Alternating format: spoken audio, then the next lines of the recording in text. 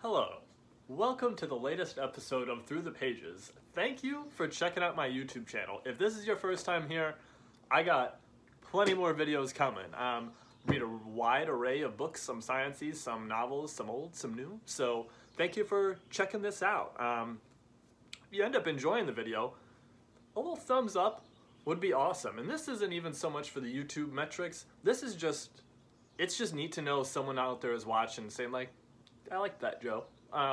So yeah, want to do a subscribe, you want to keep up with this. Usually do about maybe 5 or 6 book reviews a month. And today we're reading a book from last year, Listening to Ecstasy by Charles Wininger.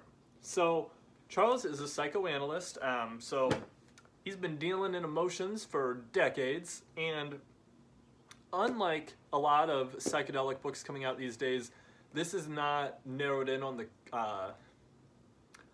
like the forefront of the clinical research, I would say. While it is in a medical context, it's not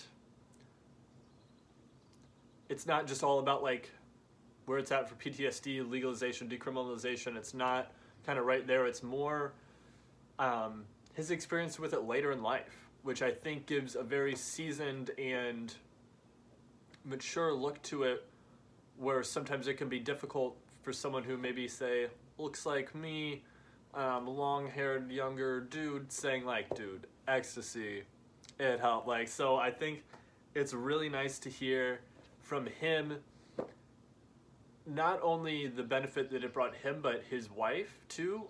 So a little background on the, or kind of summation of the book without, it's not really a book to give spoilers on, but so basically he kind of found his soulmate later in life, which is always an inspiring story. My godmother is that way, and I'm so thankful to know someone that is that way, because it's the strongest relationship I know. And so this is very much the same way, where they had this kind of the parallel late in life insecurities and connected. He was unsure if he could express his proclivity for psychedelics, or as people call it, psychonaut. And on a date she said if she really wanted to try MDMA. It's like, boom, like this is soulmate stuff. And their experience with it and tapping into the scene and everything at that age, and the joy that it brought them, not stimulation, but joy, like deep harmony. That's something that I think is lost a little bit in contemporary psychedelic literature. I think psychedelics can be important for making a well person feel better, and much like with cannabis, we kind of have to start it, you know, there's cancer patients, there's PTSD, and start there and give these bona fide medical uses.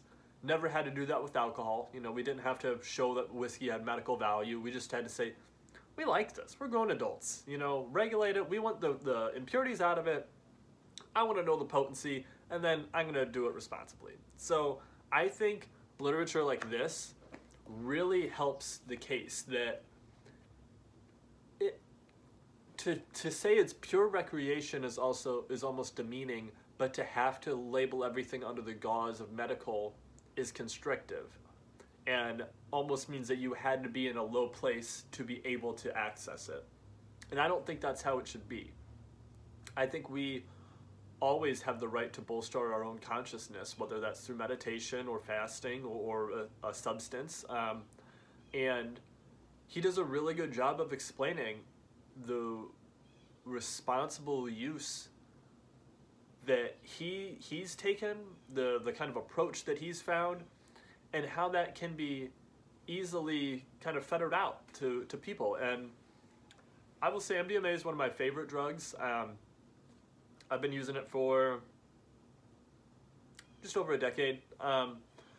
In the past, I was very much more like, anytime I'll do it. Now I space it out. And this was prior to reading this, and it was kind of a confirmation back, but all goes back to Alexander Shulgin, pretty much just saying like about 3 to 4 times a year is about the max, though I'm not sure how rigorously he clung to that, and then also don't know if he considered, because he used to say it was his 0-calorie cocktail and would be at like cocktail parties and would like dip little capsules in there because he liked the taste of it, like the weirdo. But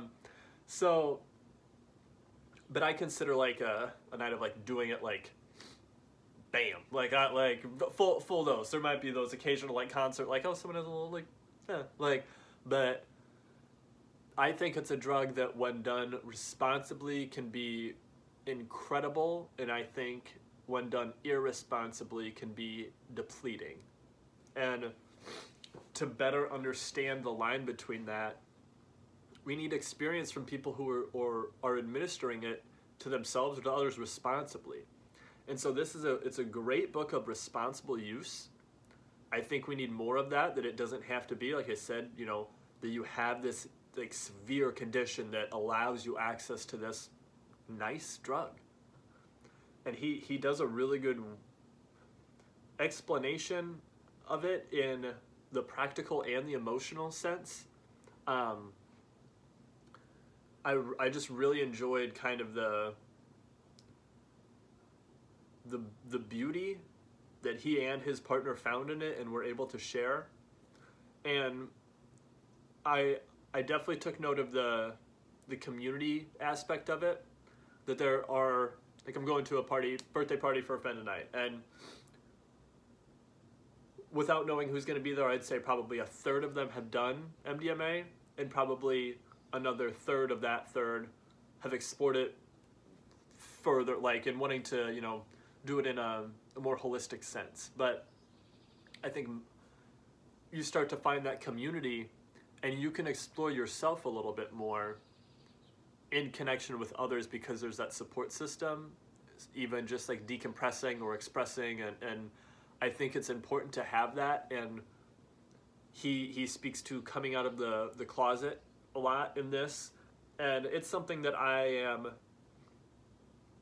would like to think I'm pretty out of the closet, but I also know with my day job, like, which I'm leaving at the end of the year, I will be much more forward on all social media, just like in social circles, about use, though obviously we tread lightly, legalities and stuff, but I think he makes it seem like it can be a practical part of society in a way that is lost in other psychedelic literature. And I really, really enjoyed his thoughtfulness of the substance, and then also the laid back aspect of it too. Like, yeah, I'm going to a rave tonight, I'm going to take this, it's going to make the music better.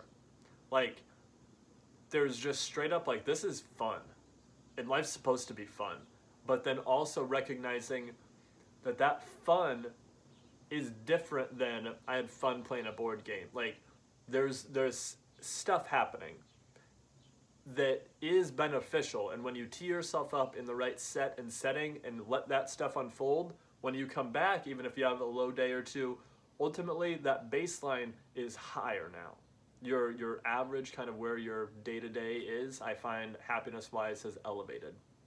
And that's true with any psychedelic or entheogen, because I would not consider MDMA a psychedelic, but I really liked his vantage point on this. And it's a very, I don't say easy book to get through, because that makes it seem like it's simplistic, but like it's about 200 pages, and it's a very personal book, so it's not like I said, of like clinical ones where it's like, oh man, just study after study. Like, it recognizes that, you know, the work of Rick Doblin, of course, and all the others that are really like pushing forward in the formal ways to broaden access, but it's also just one man's story, and all his wife's story in there as well. But yeah, I thoroughly enjoyed this book. He's a man I would love to talk with, like, just like have tea with and just talk with.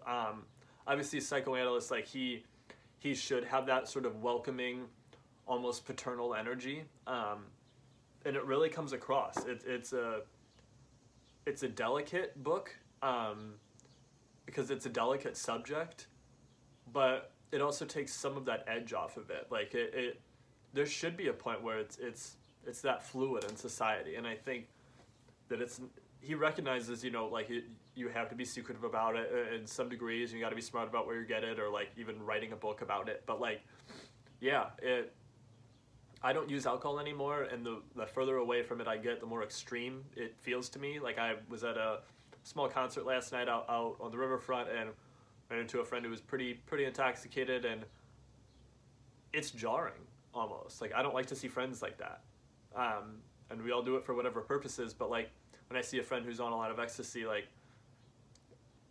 that's just nice. Like I don't know, like it's you can express everything, and I think especially for men, MDMA is key in allowing us to not only tap into our emotions, but get them out.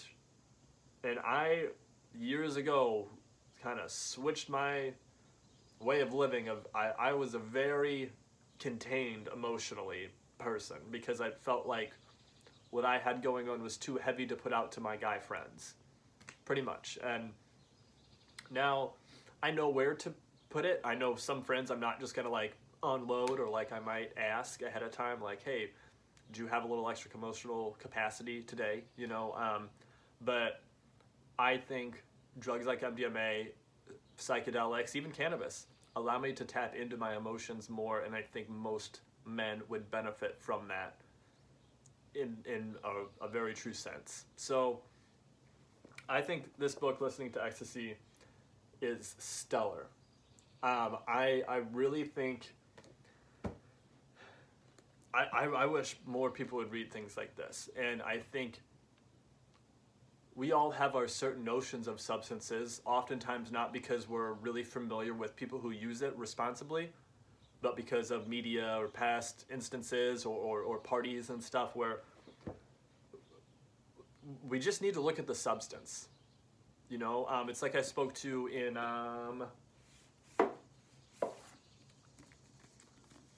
book review of this one by Carl Hart. We can demonize the way these substances are in society, but if it's that substance with something put in it, like cocaine with levamisole, or heroin with other adulterants in it, then we're not giving a true analysis of the substance. Saying, yeah, that dirty version causes problems, I don't like problems. Well, what if it were pure? And this is getting back to that like idyllic, you know, discussing MDMA, not ecstasy pills all over. Like, no, just MDMA.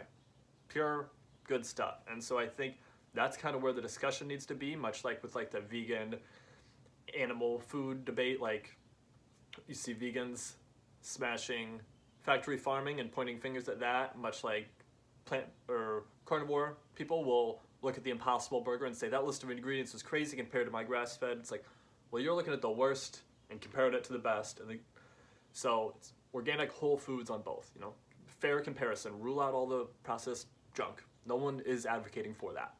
So when we recognize in drugs, it's the same way. No one's advocating for adulterated powders. No one wants that. Like, if they were all pure, that's the discussion to have. And so we got there with alcohol. We used to have bathtub gin, now we don't. I think MDMA can have a similar trajectory. It's going to have to go through the same rigors that cannabis did, of being vetted for medical first, and then more people accepting it and not being so off-put when they hear it. And I think this book is a major way of moving the ball forward. And so, highly recommend Listening to Ecstasy, Charles Wininger. Just a top-notch book. Yeah. If you enjoyed this, if you want more books related to this subject, say you're curious about drugs, you like learning about them through my videos, let me know in the comments. I would be very curious, and if there's any drug-related books that you've been curious about, I will happily read and review them for you. Thank you for liking and subscribing. It really does mean a lot to me personally.